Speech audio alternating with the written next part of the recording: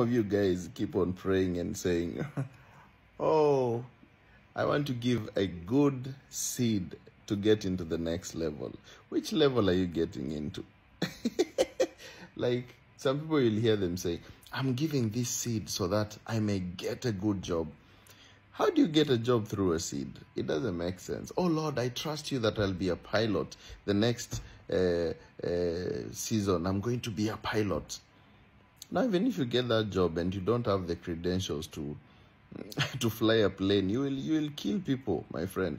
Go and get educated first, and get education. That is what you need. You don't need a miracle. You don't need a seed to get to another level. Which level are you getting into? All these puppets, they are lying to you and telling you that you need to give this seed, or you need to plant this, and you plant that. Them themselves, they don't even plant.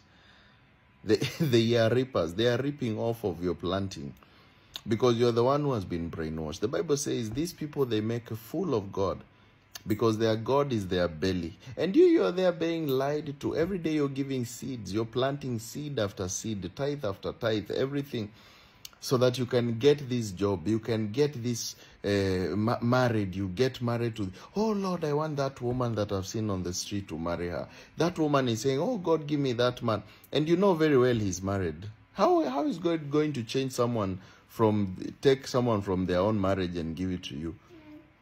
Position yourself. You're behaving like a prostitute, and then you want the good man. Oh God, please, after I've messed up everything, now I want to plant a seed so that I can get a good man. Go and change your character first, and the good man is going to locate you. Some things do not need prayers. Some things, they need common sense. That is exactly what you need. That's exactly what you need. Forget about these seeds, because they don't make sense.